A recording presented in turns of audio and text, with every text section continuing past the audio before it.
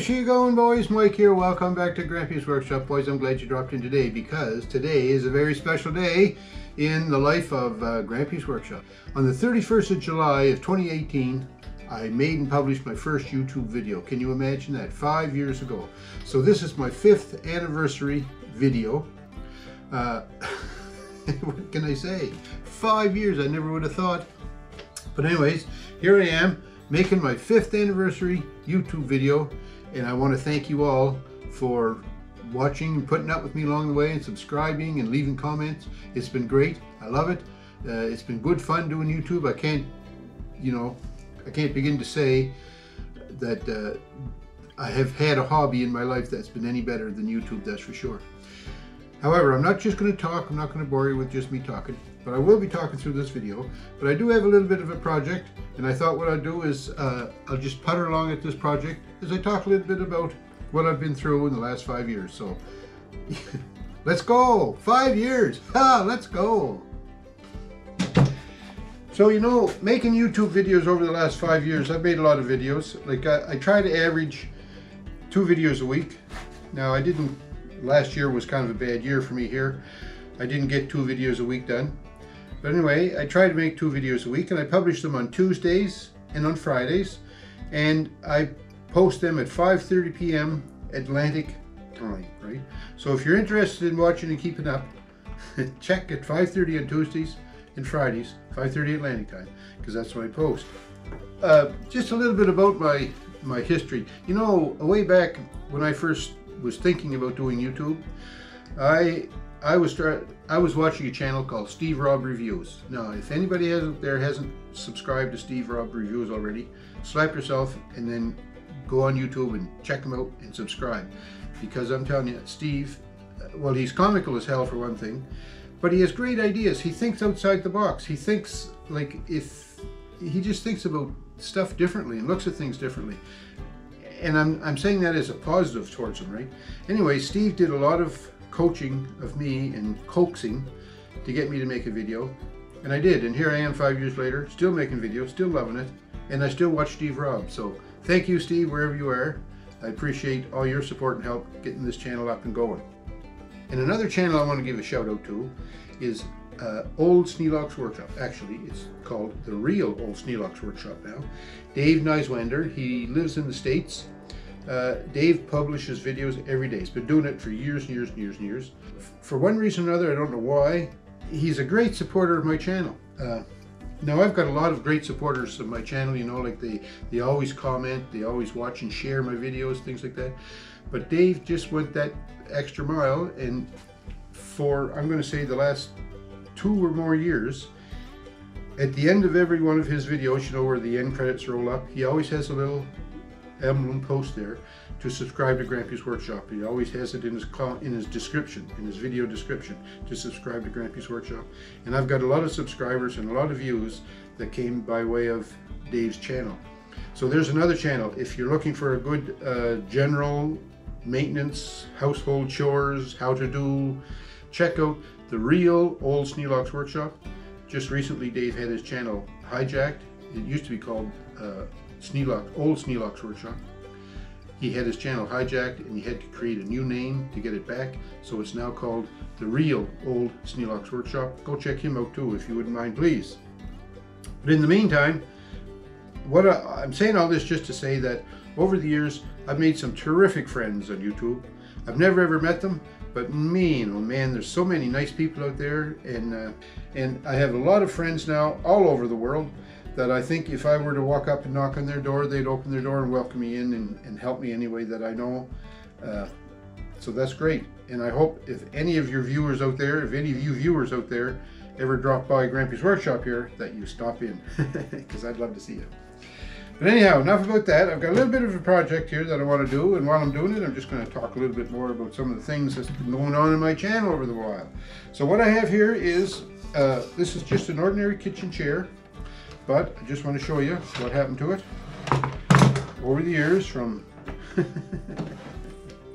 Grampie sitting in it. The glue has dried up and come loose, so these spreaders here have come out of the legs. So what the project is today is I'm just going to spend a little bit of time, clean these up, put them back together, put a clamp on it, and hold it all tight.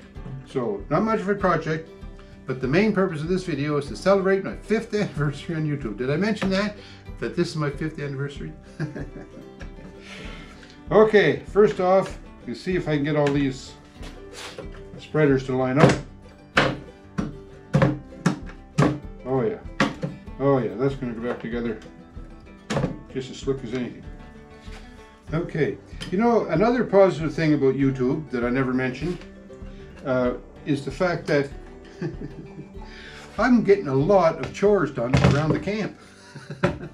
Because I need to have content for videos, because I post 2 a week, I'm getting lots of chores done, like fixing this chair. You know, this chair has been broke or breaking for quite a while now, and here I am out today fixing it.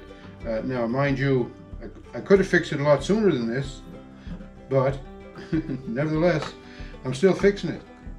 So, you know, if you're wondering, hey, do I have time to do YouTube? Well, of course you do, because you're doing the chores anyways. Just turn the camera on while you're doing them. So I'm just filling those holes with LePage's outside carpenter's glue. I love LePage's glue. I've been using that since, well, I don't know when, since a long time. And it works, so I keep on using it. All right, let's see if I can get these lined up again. I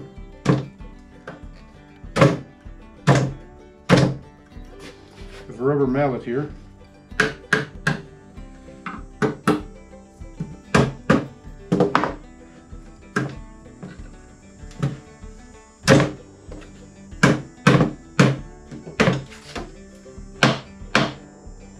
Now what I have here is just an ordinary ratchet strap. I love ratchet straps. I use them a lot for a lot of different things. But I must say, they're kind of gangly to set up.